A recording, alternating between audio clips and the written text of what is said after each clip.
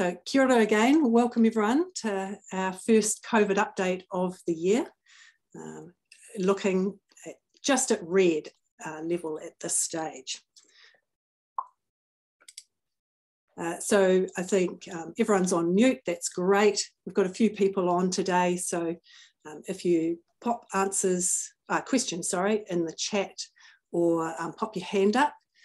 I can't always see everyone's hands and faces, so yeah, the hand up little function or your questions in chat are great. Just a wee reminder, as always, to check that your school is on the National EOTC database, particularly at this time of year. If you've had changes in who's lucky enough to have that role in your school, make sure that that comes through to EONS to update, so that, that information is going to the right person in your school. And of course, check with your neighbouring school that they've got someone on board as well. This whakatauki seemed particularly appropriate to start with today, given that we're all in this together and we can do it. Hello. And it seems appropriate to just remember that, you know, it's a challenging and uncertain time for everyone. I've undone that. We're out there trying to do the best we can for our students and keep up to date with, you know, in a sometimes very rapidly changing environment. So good to be patient. I'm going to assume that everyone's found the EOTC guidance that EONS has on our website, and I'll just expand on some of the points that have changed the most, few options. or okay. where I've had lots of questions.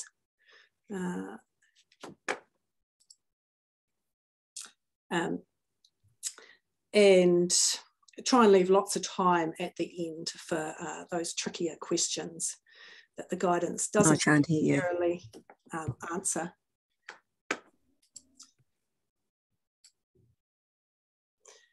So some key messages. Keep a track of the Ministry of Education guidance, particularly their guidance. Sorry, that must be a setting at your end. If you could just mute though while you try and work that out. That can't hear you. Oops.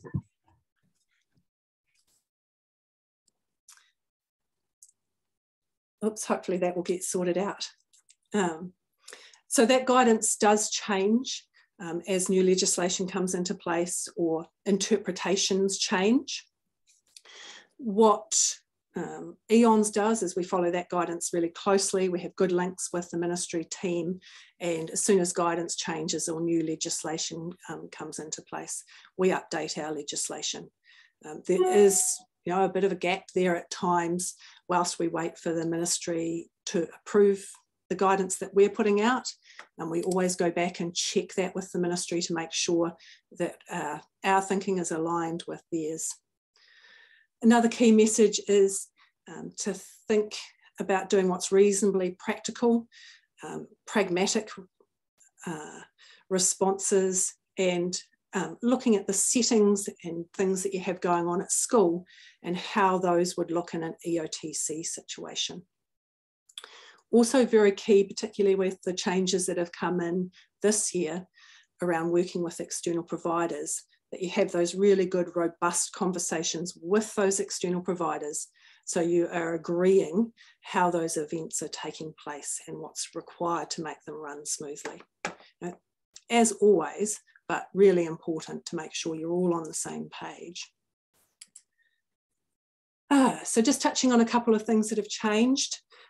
Physical distancing, okay, no longer such a thing, particularly within groups. Okay, so there's no requirements within your groups of students. Between groups, we're talking about a metre between groups, and then with members of the public when you're out and about in EOTC, 2 metres wherever possible. Now, there's lots of examples where that 2 metres becomes problematic. You know, I'm thinking of walking along a single dock track. So think about other strategies that you can put into place to mitigate where, you know, distance becomes a problem, you know, like training your kids to look away, you know, thinking things through so you can mitigate the risk of being closer than 2 metres to the public. I'm getting lots of questions about larger groups of students and what that actually looks like. And the ministry advises that large activities with students shouldn't go ahead in red unless they're held outdoors. So here they're talking about full school assemblies or whole year group assemblies. For all groups, the emphasis is on either a well-ventilated space if you're inside or being outside wherever possible. It's good to think about what actually constitutes a large group, because under the COVID protection framework, of course, events and activities can go ahead with up to 100 people at red. So that kind of gives you a ballpark figure to start to think about. You also want to think about how you're working at school, and this is where that sort of pragmatic approach comes in. What sort of size groups are students working in school or constantly socialising in school? If they were in a big pod, can that pod go on the camp together? Are there other ways to achieve the same outcome? If you've got a larger group, 150 at a camp, can you have the meal or the meals in a couple of sittings so that when you're inside, in that well-ventilated space inside, but you're unmasked for eating, you're lowering the number of people that are in there at one time. Can you eat outside if the weather plays its part? Now, this is one place where there has been change, and that legislation change came in on the 4th of February. And it created this sort of guidance and this category that is a specified EOTC provider. And this allows those people or those providers to provide activities to students where they're curriculum related, regardless of the student's vaccine status.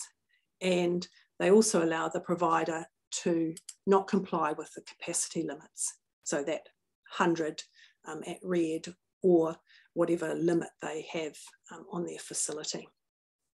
But there's some really strict criteria around what a specified EOTC provider actually is.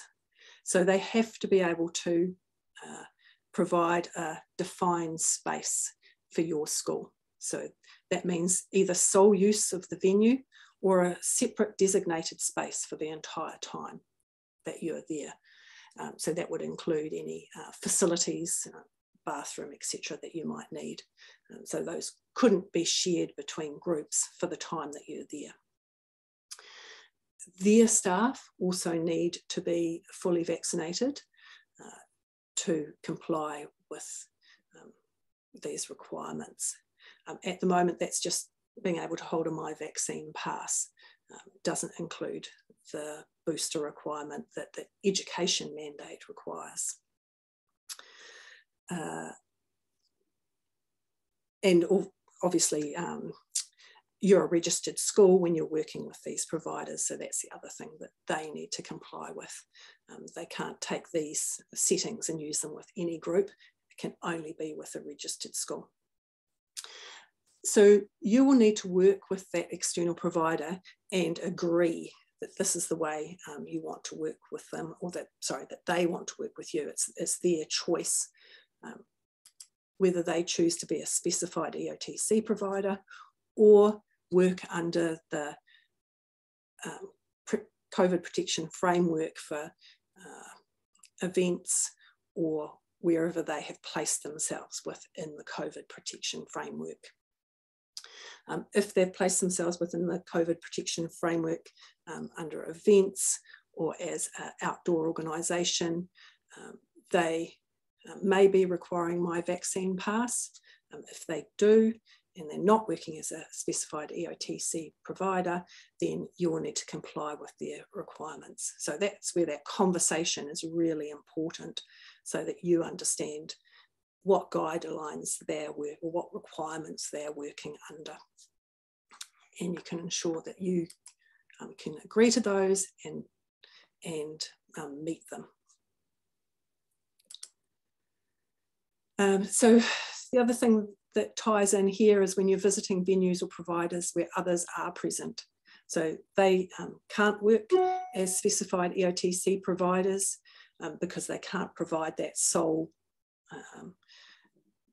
use of the venue or a defined space, or separate out a defined space for you. They'll have requirements that they have to meet.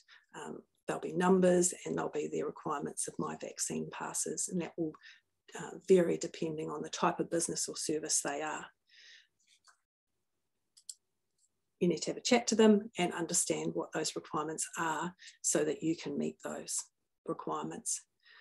If they are using My Vaccine passes, it's up to the provider to verify the My Vaccine passes, not the school. However, within your planning process, you'll want to discuss with students that they have My Vaccine passes and have access to them, and they will need to show those to the provider, of course, when they're 12 years and 3 months or older.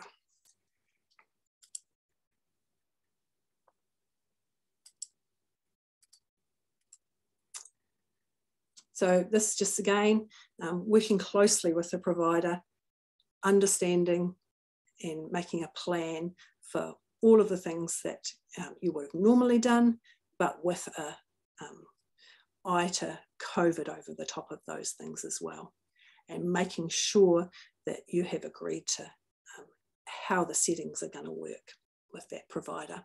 And you can use Form 6 out of the EOTC toolkit to help guide that discussion.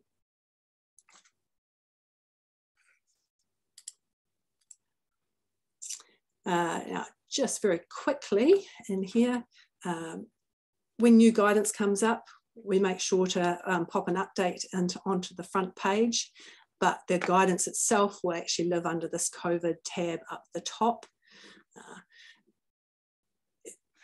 You can register here to be an EOTC coordinator, but it's important that the site will force you to log in and become a site user before you can do that. So make sure that you're checking that you actually got to be a site user before registering. This is the EOTC COVID page. A couple of things to note: we always change the date here when it was last updated, so you can see if you've got the most current advice when you're looking for things. And the session that we're running now will replace this one here for you to watch, or pass to other staff to watch afterwards.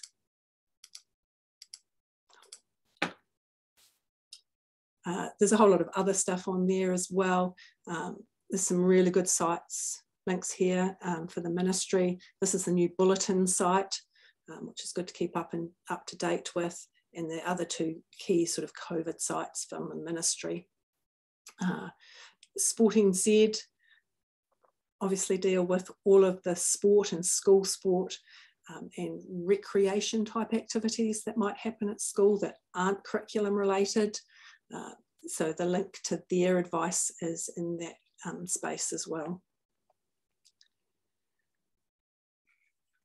Also on the website under EOTC management, you can find some general things to do with EOTC. So you'll find Form 6, working with external providers in this area here, other Zooms that we do, good practice guides that look at a whole lot of different activities are also in that space.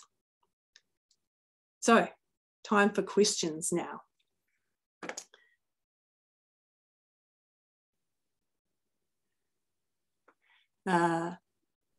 Does a sports field fall under the category of not having to comply with capacity limits?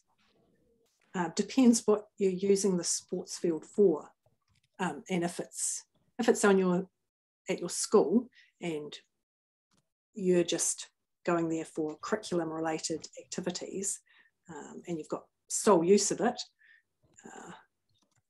then yeah, you won't have to comply with capacity limits.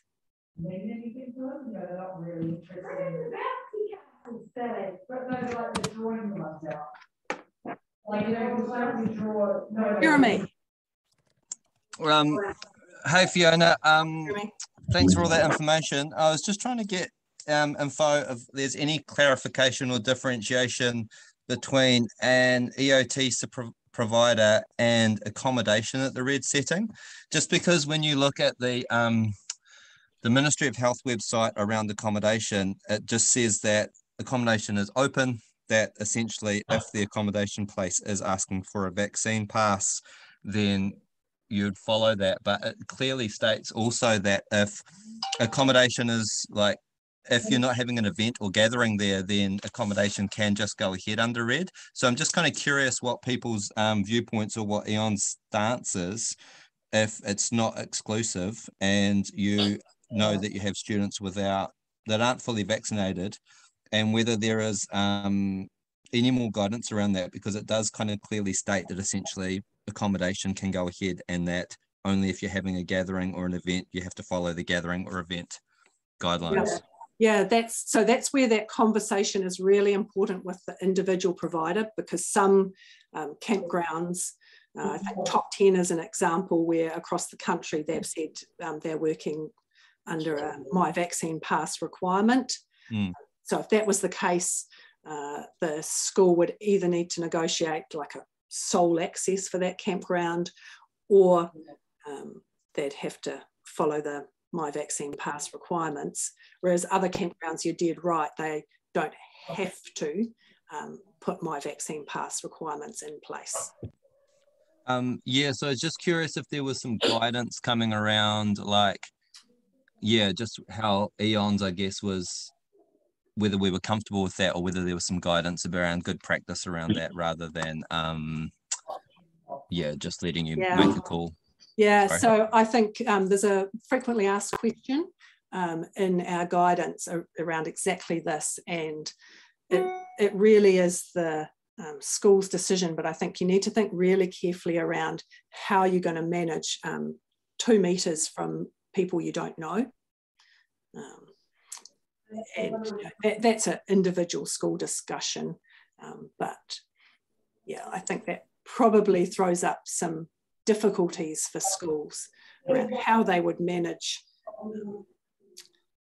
controlling intermingling with public that they don't know, especially when that accommodation provider is not using a My Vaccine Pass system for those members of the public. Yeah, awesome. Thank you. That's great. Cheers.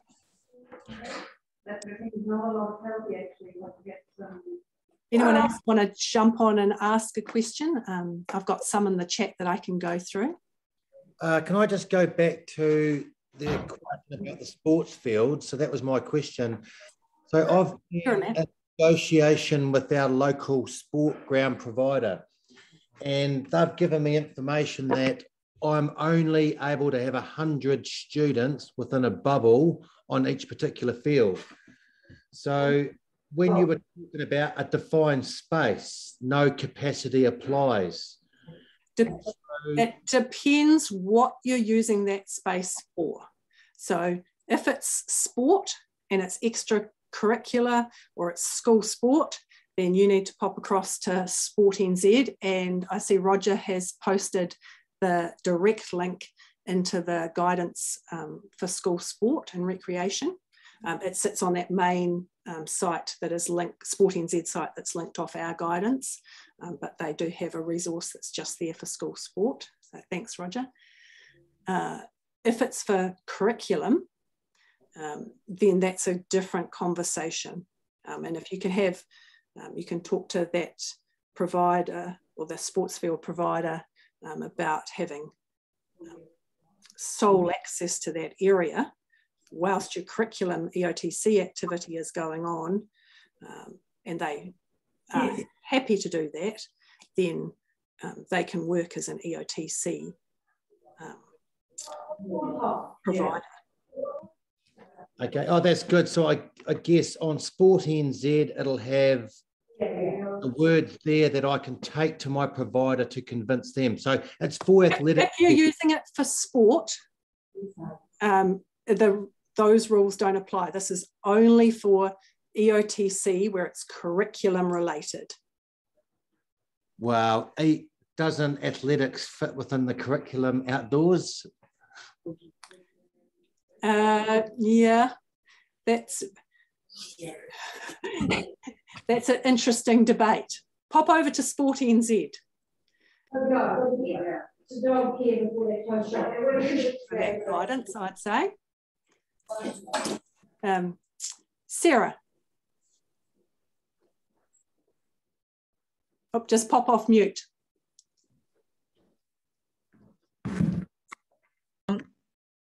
Hi guys, so I'm an EOTC provider, and so we're able to operate under the general event and gatherings proviso, and because we can't exclusively reserve our venue for school groups. And because obviously the schools are under their own mandate with regards to vaccination status of students, our main query is we don't want to make any students feel uncomfortable by asking to view vaccine passes. And my thinking is that because the schools are under their own mandate, they can come to our venue without us needing to verify their vaccine status, even though we're a vaccine pass facility. Because it kind of is it they're under a different rule, so to speak? Those rules apply to you. So you become the specified EOTC provider. And if you can't provide a defined space for the school to work in, then you're not meeting your requirements. No, we can receive the school under the general event and gathering in our facility. Under the second proviso, but my main query is, I guess it's kind of, how do we mitigate making students feel uncomfortable, you know, those that have vaccine passes and those that don't, because we are able to receive them. You can only, if you're working under RED and you're using a My Vaccine Pass system for everyone that's coming to your venue, you can either choose to work that way, and then the students coming to you have to have My Vaccine Passes. Or you choose to work as a specified EOTC provider, and you have to meet those 3 criteria. Okay. So it's an either or. You're not combining those 2. Okay. So hopefully that answers that question. If you can't provide that defined space, then you have to work under the normal protection framework, let's say, as a venue. Right, okay.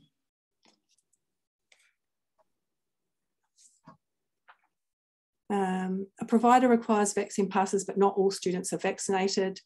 How do we sit with students not coming on trips? Students should not be included. Should we replan trips, cancel? What are others doing? Great question, Michelle. It's a very tricky space because there's issues obviously with excluding students, and there's a whole lot of sensitivity around how do you actually get that information when you're doing your planning. You need to understand the vaccine status of your group of students, but it's not a question that's in a class with hands up. It needs to be treated really sensitively, and you need to make sure students understand they have the option not to tell you if they don't want to around that. And so looking at how you get that information off students in your planning process so that you can decide what venues you can actually use, Obviously, you can use specified EOTC providers, no problem. But if you have students that don't have their My Vaccine passes, then you can't be taking those students to venues or providers that require My Vaccine pass. So it's a very sensitive area to navigate. Does that help enough, Michelle? You can come off mute and ask for clarification if need be. Hi, Fiona. Hi, Michelle. Yes and no. I guess, like you said, it's really tricky. So we've been toying with lots of different processes. So initially we've been asking teachers, or will be asking teachers, to contact all the providers and stuff that they do on trips just to check whether vaccine status is even going to be an issue. In the PE area, it generally seems okay. In the more geography, history trips that they're doing, it's a little bit more difficult. And a lot of the tourism providers are still saying they require the vaccine passes. So yeah, our process we're using at the moment is sending the list of the class members to the one person in the school who knows the vaccine status of students, just so she can alert us to the fact of 100% vaccinated or not without disclosing those kids. But my question to you then is, we've obviously continued to encourage vaccination status, but how do we, I mean, I initially thought it would be as simple as putting an "Are you vaccinated?" on permission slips, and obviously we can't do that because teachers can't ask students for their vaccination status. My understanding is then the providers will be asking to view the vaccine passport when we get there, which is what you've confirmed. But how do we kind of streamline that process in between? I think what you've outlined there is a great process, because you're protecting student privacy. You need to know some of these things in your, the vaccine status in your planning process. And, students can say that they don't want to tell you, but then, obviously they're going to need, if you're going to a My Vaccine Pass provider, they're going to need that pass. So it's important that you understand that if you have those students in that class, then either that's not an option for the whole class going, or it's trying to work out how you'd provide the same opportunity for students that can't go to that place. Which is our next dilemma, actually, is it okay to say you can't come, those of you who aren't vaccinated will provide a different opportunity? Like, I don't feel like that is okay, because they are being excluded. Or is it okay to rename it an optional curriculum trip, but then still students are being excluded?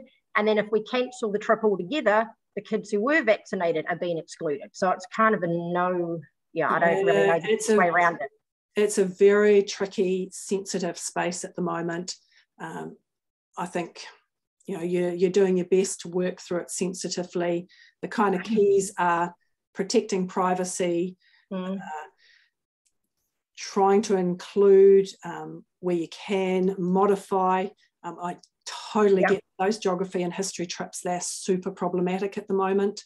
And it might just be that, whilst we're sitting here in red, they're just too problematic. Right. And that's not an easy thing for me to say, because I just want kids out there all the time. But it's being pragmatic and realistic about what we can deliver. Okay, thank you, because we're thinking day trips might at the moment be easiest, perhaps. Yep. Yeah, thank you. Okay, thanks, Michelle.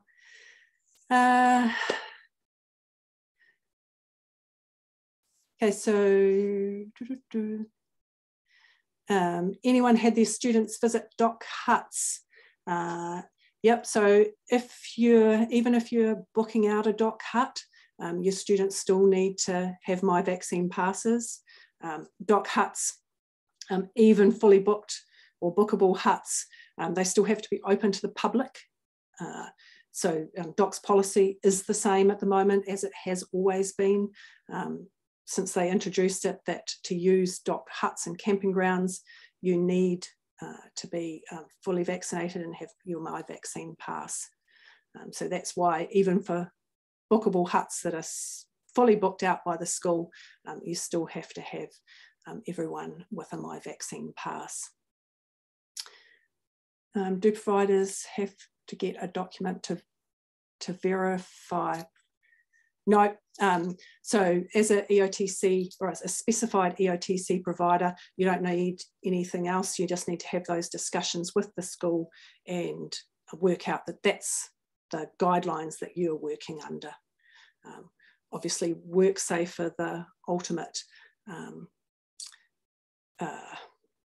authority over how providers are working, but if they were to come and visit you, then you'd be able to point them that those are the guidelines you're working under, and that's how you're meeting those three particular points around making sure that it's only a registered school with a curriculum related activity, there's a defined space, and that all the provider staff are fully vaccinated. Obviously, all of the teaching staff and any volunteers that are coming with the school are covered by the education mandate for both vaccines and the mask use, and those settings just come as they are at school to that provider's space. Although the provider may have different mask requirements that they could ask staff or teachers to comply with. The example is, teachers of year 4 and below that don't have to wear masks at school, a provider may still require those teachers to wear masks under their settings.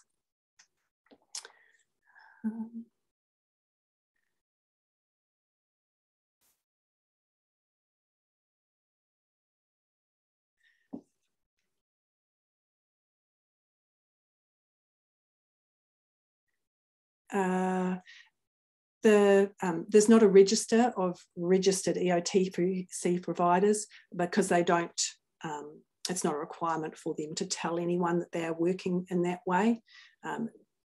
You just talk to them and see that they can meet those 3 requirements or not. And that's a conversation between you and the provider. Oh, thanks, Robin. Robin's got a process around student vaccinations that she could share with the group. That'd be great. Robin, do you want to? Yeah, not sure if it's explain. I'd quite like it verified because we're using it. Go for it.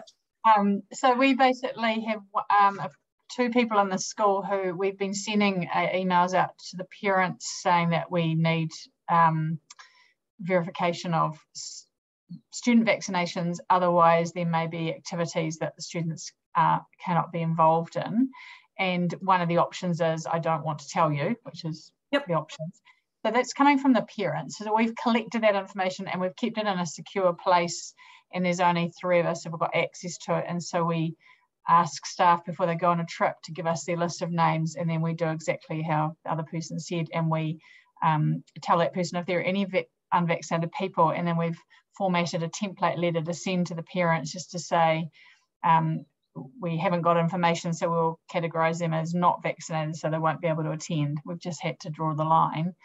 And so that way we don't have staff sort of identifying the kids. We just say, look, those kids won't be able to go. It's the privacy that's our concern.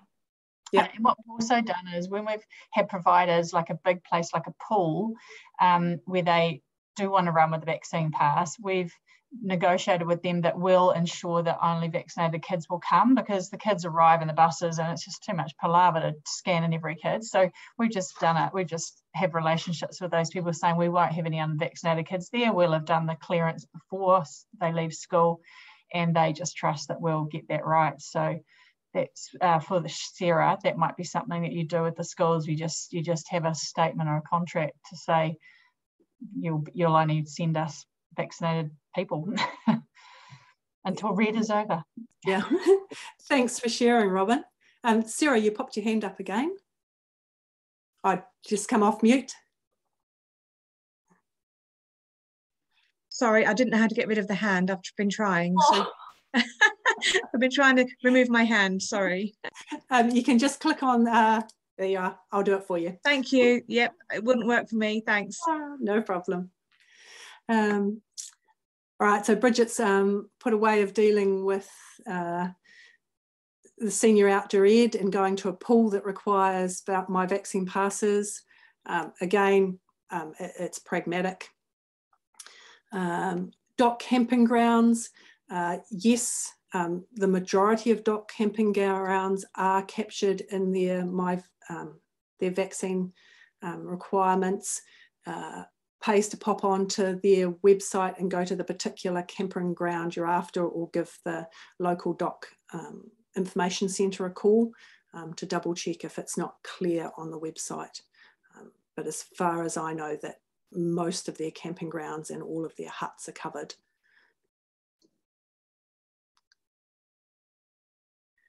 Good idea to have privacy officer for dealing with that vaccine information.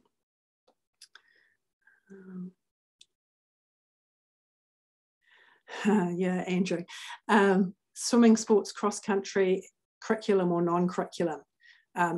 Into school, that definitely belongs in Sport NZ's school sport area, and doesn't fit within the definition that the new legislation wrapped around EOTC providers. So that sits over in that Sport NZ guidance around school sport. Angus, do you want to come off mute and ask? Hey Fiona, hi guys, how are you? Can you hear me? Yep. Excellent. Hey, I was just sitting here thinking about the number of providers. So like in Waitomo here, nobody in Waitomo understands what the rules are. You know, so when people are trying to book an activity in Waitomo, just realise that we don't understand what's going on either. So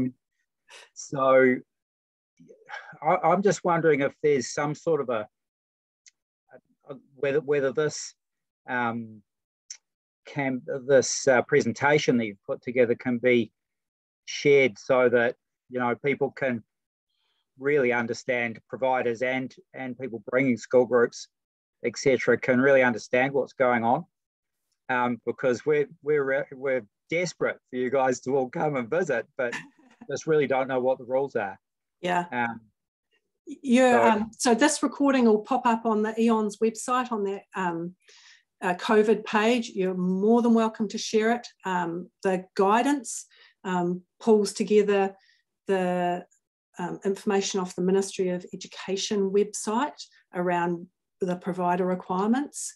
So that might help. Absolutely. There's an email address sitting up on the screen now. Really happy for you to pop through questions to that. You know, that comes to me, so I'm really happy to answer questions. You know, if you wanted to get a group of providers together from up there, Angus, really happy to jump on Zoom and chat through sort of questions that are really related to the schools that you're working with.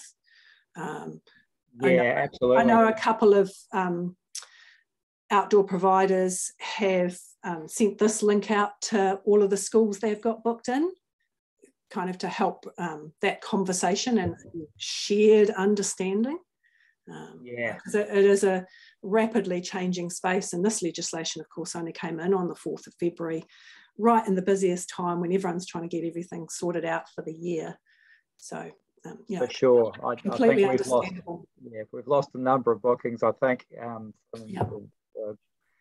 the education centre in Waitomo, for instance, I think is really struggling.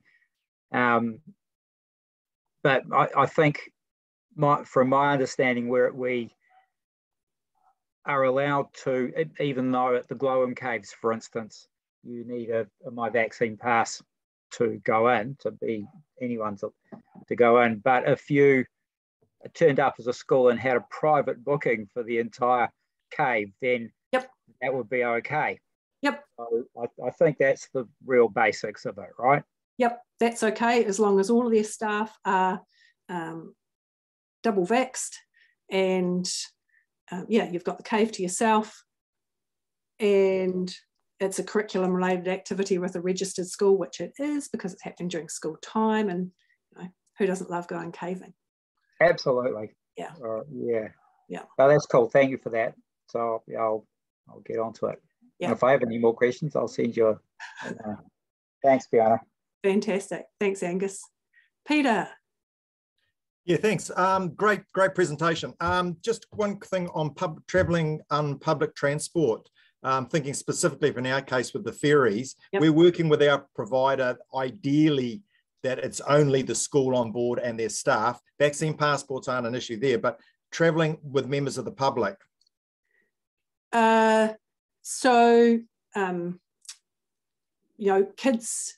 Kids are travelling to and from school on public buses every day. Okay.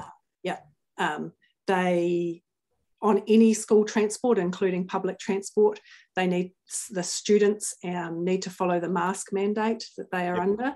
So that would involve, year or 8-year-old and above, year 4 and above, masked on that transport. No, that's fine. That just clarifies it. Thank you. Sam's just posted a link to a Herald article that came out late January, I think, that helped with some of the questions about going back to school.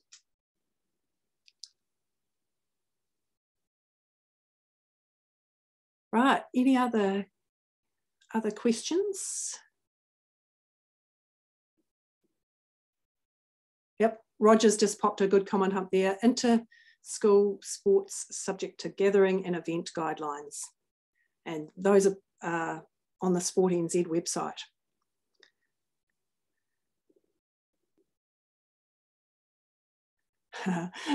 I wondered when this one would come up. A student ill with COVID symptoms or confirmed on a trip or camp. Now, you would hope that if there's any suspicion about a student before they go on a trip, they've had a COVID test before they leave on that trip, that they are not going with you on that trip. And I think some of the really important things around this point are making sure that you really reinforce with parents the importance of only well students going. And there's all that pressure about missing out if you're sick, but it's really important for your trip that parents have a good understanding that only well students are going, and you're doing a good solid health check for those students before they go, so that hopefully you avoid some of the issues before they come on camp. As you would do, at school, it's really important to have a strategy for being able to isolate students if they do have any kind of symptoms at all. Just as you would for if a student's suddenly throwing up, then you don't want vomiting and diarrhea to go around the camp. So have that plan, where you're going to isolate them, how that's going to work. At school, you do that, and then you get the parents to come and pick them up, recommending they go off for a COVID test, and then the system takes over what happens from there. For some camps and trips, that can still happen very much in that same way. You're close enough. There'll be a slightly longer period, obviously, but if you're within sort of an hour or so, then the parent coming to pick them up is realistic. You might want to add that to your information that goes out beforehand. I mean, most schools will have something in there about if your delightful student isn't behaving very well, you will be coming to pick them up from camp, and we won't be taking them back to school. So it's the same kind of idea. If they're sick, you will need to come and pick them up. There are obviously situations where you're far more removed when the student gets sick. I've been talking to ones that are off to Stewart Island, for example. There, it's more a case of isolate that student and then get some advice. Public health will tell you exactly what you need to do. They're the experts at moving people around. I cannot imagine that they'd expect a school to isolate with a group of students for 7 days in a camp. They'd be looking at how they safely get those students back into their home environments. And they're the experts at doing that. If there's a confirmed case in a school, there's a process, and that's quite well outlined in the Ministry of Education information. It's got its own little tab about if there's a suspected or confirmed case, and there's a whole process where the principal works with the regional director of education for the ministry and public health, and they work out exactly what's going to happen within the school, who's close contacts and what needs to happen. And obviously that's a really changing sort of situation at the moment with the changes in how isolation and close contacts and timeframes are all working. So I think the key there is that get some advice quickly. If it's not easy, to get the parent to come and pick them up. You certainly shouldn't be popping anyone with COVID symptoms onto public transport and shipping them home. So think about how is a safe, pragmatic way to get them back to their caregivers. If it's not really obvious, get advice from public health. Do you think we'll get to the stage where we require students to test before going on camp? I can't really imagine it. Yeah, who knows? I'd be guessing. I don't think so. But yeah.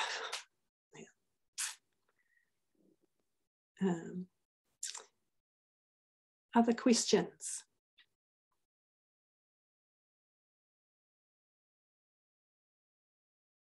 Okay, if that's it, remember that email address when you think of your tricky questions, or your particular school situation doesn't quite fit with the guidance.